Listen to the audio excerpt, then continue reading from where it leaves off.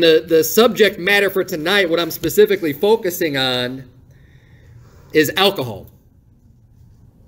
Drinking. Drinking booze. Drinking beer. Liquor.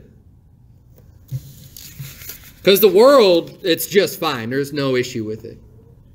Now, the world, they're against, drunk driving. They're against, some other things. But by and large, drinking alcohol, not that big of a deal. No problem.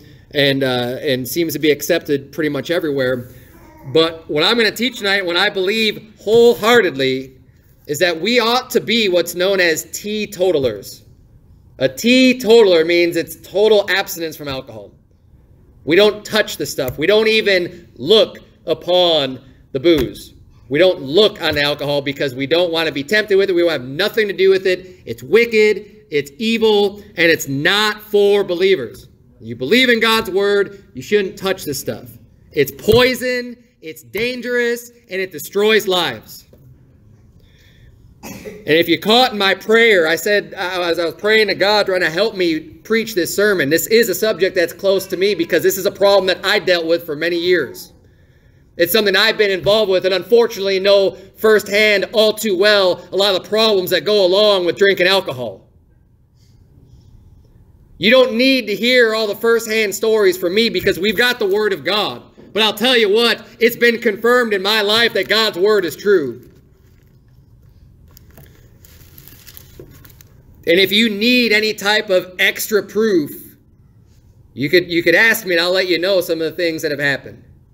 But it's not about me, and I'm not going to go into a whole bunch of my personal stories tonight because, quite frankly, a lot of them are just shameful and embarrassment anyways. And there's no point in getting into all that. Because one thing that alcohol is going to do, you get involved with alcohol, it's going to bring shame. It's going to bring embarrassment. It's going to cause you to say stupid things. It's cause you to do stupid things.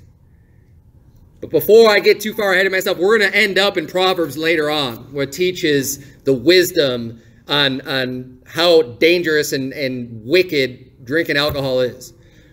But the first point I want to make is that when you read the Bible, you have to understand that when the Bible uses the word wine, it is not always referring to alcohol. It is referring to any type of beverage that comes forth from fruit. Just as we have today beverages that come from fruit, some are alcoholic, some are non-alcoholic. Well, in Scripture, you have the same exact thing. And I've preached sermons on this multiple times at Word of Truth Baptist Church because it is such an important topic, because it is one that many people want to make up any excuse possible to just drink a little bit of booze because they want to walk in the flesh a little bit, because they want to gratify that fleshly desire to get a little buzz or to get drunk. And it's wicked as hell.